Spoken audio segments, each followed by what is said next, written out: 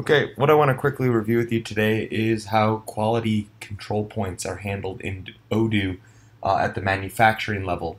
In addition to this, I'll also send over another recording done by a colleague of mine a few months back, which will review other ways that the quality module can be leveraged in our system.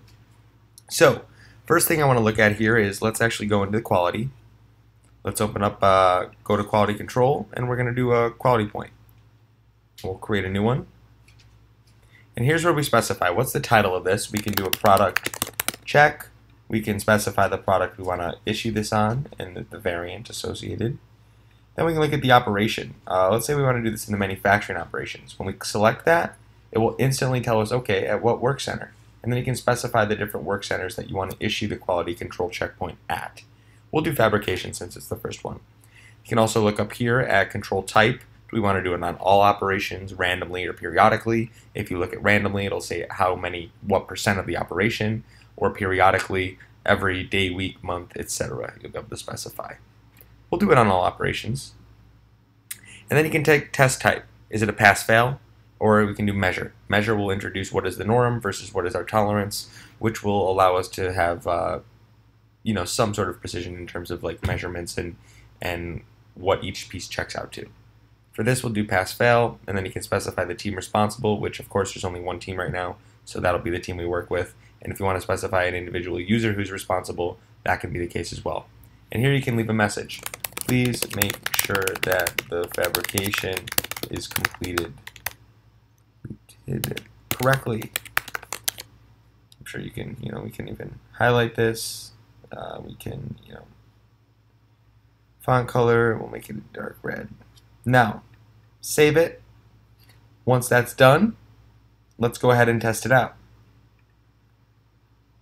Go to our manufacturing application, operations, manufacturing orders, create a new MO.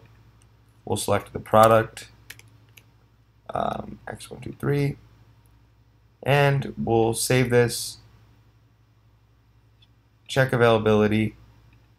But I don't have those in stock, but we'll go ahead and we'll plan anyway. To run the work orders. When we select work orders, fabrication, we can start working, edit, create a new lot, save this, and you'll see in the top left there's something called quality checks, and also up here there's now quality checks. So before I'm able to continue, click finished, I have to go through a quality check at this operation. Now that I've started it, if I try to do this, it says, okay, quality checks, gives me the particular product name, and then the actual note. And I can choose pass-fail. If I select pass, then I have the option to click done, which I can click done, and it will, of course, move me along in my production cycle and allow me to start working and stop working, unless, of course, I issue another quality checkpoint at this individual operation. Okay.